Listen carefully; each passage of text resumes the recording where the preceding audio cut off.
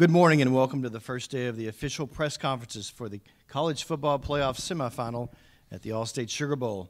Please turn off all your cell phones for our press conferences. Today's first press conference features Texas Defensive Coordinator Pete Kwiatkowski. We'll have 15 minutes of availability with Coach Kwiatkowski. Then we'll open availability with 5 Texas defensive players. After Coach makes a brief opening statement, we'll open the floor to questions. Please wait for the microphone to ask your question, and please identify yourself by name and media outlet. Thank you. Coach? Good morning. Well, obviously we're very excited to be here. Starting last January after our season got done, the guys go back to work, and the guys put in a lot of time and energy to get to this point, and obviously very excited to be here, and obviously playing a quality opponent, and who I have a history with, and who the team has a history with from facing them last year. And so we're all excited to see what we can put out there on the field, and see if we can play like we have played all year long. All right, thanks, Coach. We'll open up to questions.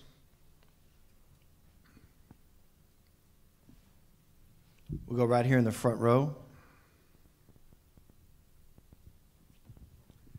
Andre Richardson, OrangeBuzz.com. Pete, your third down defense has been outstanding throughout this entire year. What has been the key for you guys to get off of third downs?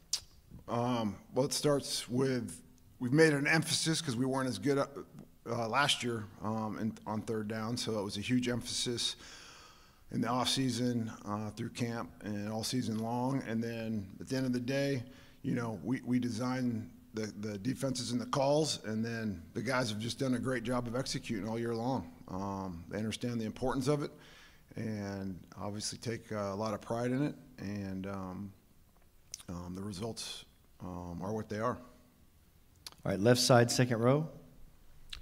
PK, when we began the season, you talked about the need for greater urgency when it came to forcing turnovers. Obviously you started the year really well and kind of hit a lull mid part of the year and then picked it back up. Just overall, how have you felt the unit's done and kind of respond to that challenge of forcing more turnovers? Yeah, I mean, obviously a lot better than it's been. I've been through a lot of seasons where we've had seasons like this where the ball's bounced our way, or we've created the opportunities to get the ball. I just think the guys, again, are executing the confidence level, the ability to know what they're doing, be able to execute what they're doing, and then having the awareness to attack the ball in the situations that present themselves. And again, it comes back to the emphasis. We talked about the third down emphasis, and the turnovers was a huge emphasis. And so as coaches, we emphasize that. The players build on it, and then with the confidence, the experience that the guys have, they don't get caught up in so much worrying about their alignment and their assignment, and just getting and surviving. Now there's more familiarity with what they're supposed to do, and so now they're able to take it to that next step, attacking the ball. We'll stay right here in the second row on the left side. Joe Cook with Inside Texas. What has Tavondre Sweat allowed you to do with the rest of your defense? And then Tavondre's a fifth-year senior. He's just an older human being than a lot of the guys he's facing. How is that just an advantage to be 23, 24 when facing maybe 19 and 20-year-olds? Yeah, so there's two pieces to Tavondre. Obviously the physical stature that you mentioned, but also his level of maturity and growth as a teammate, a leader, has been awesome. From the first year that we got here to now, to see his growth and how he approaches, how he communicates with the guys. Not so when it's going great, but when it's not going, when we face adversity, he's a very influential guy in that locker room, and so to see his growth from a leadership standpoint, it's been awesome. And then, yeah, he's a big dude that's, there's an athlete somewhere inside that body. That's what we always joke about, but he is hard to move. He eats up a lot of space. He takes multiple blockers, and so that frees up the linebackers, gives us a little bit more, bit of a luxury to be able to play with lighter boxes because of what those two guys inside can do in the run game. We'll go to the front row on right side here. Chip Brown with Horns 24/7. PK, can you talk about the challenge of trying to get pressure on Penix against the Joe Moore Award-winning offensive line? Yeah. And secondly, it seemed like some of the issues in the pass defense seemed to come when you were trying to protect a lead. Can you talk about what was going on against Houston and TCU and K-State? So trying to get to Penix, obviously the offensive line does a good job of protecting, but it goes hand in hand. When the quarterback gets rid of the ball on time and is in rhythm, you're not going to get there. So from a defensive perspective, the coverage and the rush, they go hand in hand. Most of the sacks that we've gotten or anybody gets is because the coverage forces the quarterback to hold it, right, confuse them, right, or quarterbacks try and do more with it than they should. And then, because rarely do we get blowaways, right, where guys just, unless they bust the protection. And the Washington offensive line does a really good job. They're very athletic. They do a good job working together. Obviously communicate very well, and they don't bust very much. And so, yeah, we got a huge challenge in front of us. And then in reference to the late, I don't know, I guess you're referring to a lot of it's big plays, right? And whether it's a coverage bust or guys in position, it just doesn't make a play on the ball. And then some of it is tackling. It's a short throw, and we don't get him on the ground, and then it goes from a 5-yard gain to a 20-yard gain. And so, you can't just pinpoint it on one thing. Maybe we gave him too much time on plays, and quarterbacks around there scrambling around and can't cover forever. So it's not just one thing. I know the guys in their heart and they believe they can play at a high level, and it's football. They have scholarship players and they have good athletes, and so as much as teams throw, some teams are going to get yards. As long as they don't get in the end zone, we're good with it. All right, left side, second row. Hey, PK, Bob Ballou, CBS Austin, right here.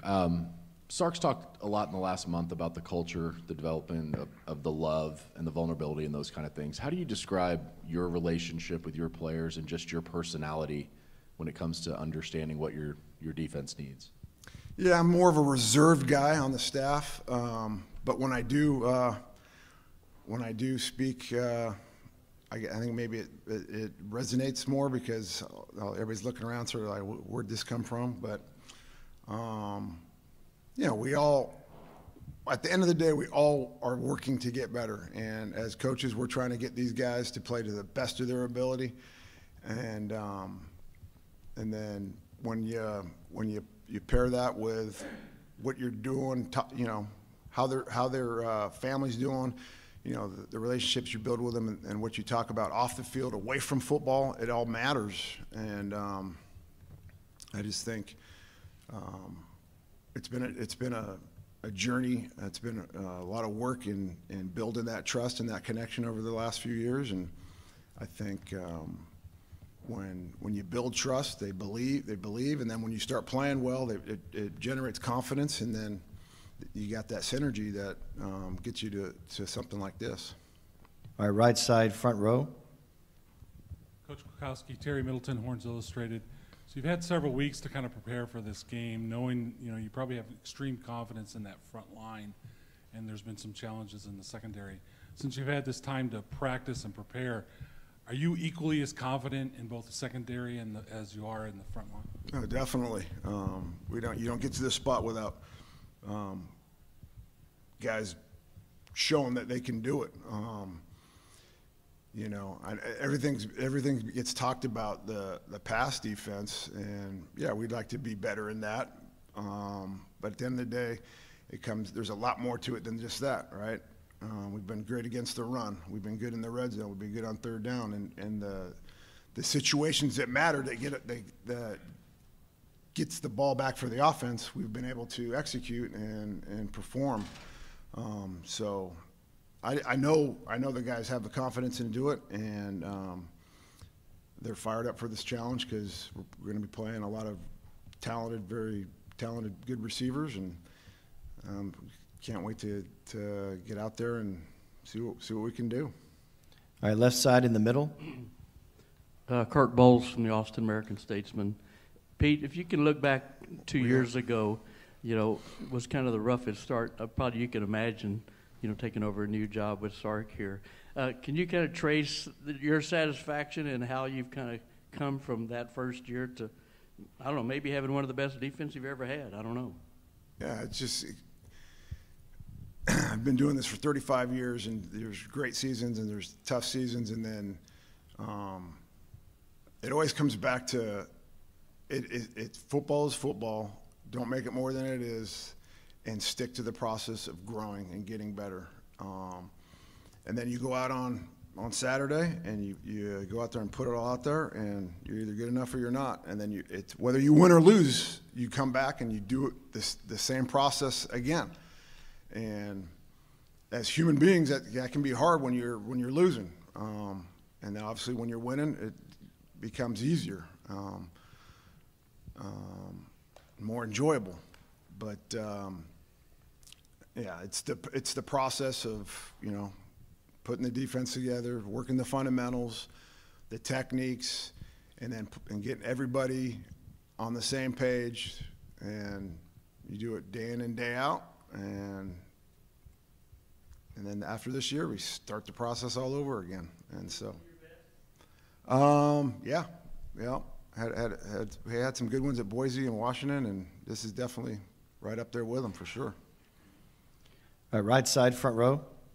Hey, Coach, Thomas Jones of the Austin American-Statesman. This is probably the most productive passing attack you've seen since Oklahoma. How's your secondary, specifically, you know, your pass defense, better equipped to hold up against receivers? And what areas of improvement have you seen in the pass defense since that OU game?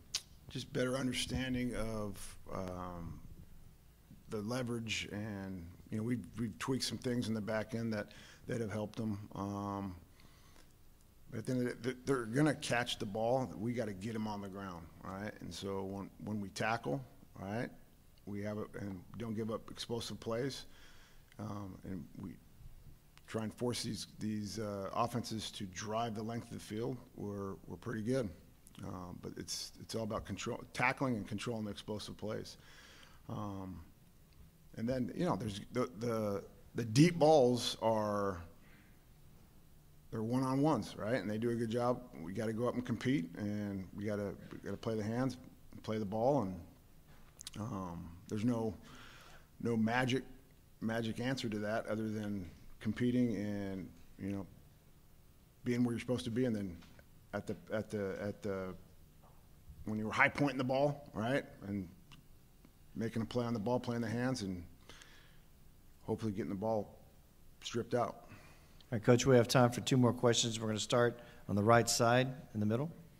Andrea Adelson, ESPN.com. Coach, you mentioned earlier familiarity with playing this team. How much does it help that you've already faced Penix last season in the bowl game? And also, do you feel like there's a greater motivational level for your defense to play better than last time against them?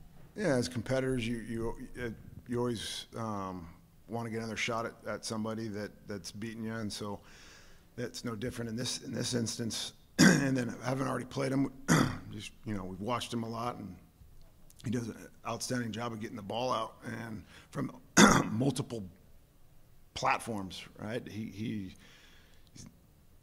could be looking one way and then flick the ball the other way, and he's got good touch and good accuracy, and he's got really good receivers that he's thrown to. So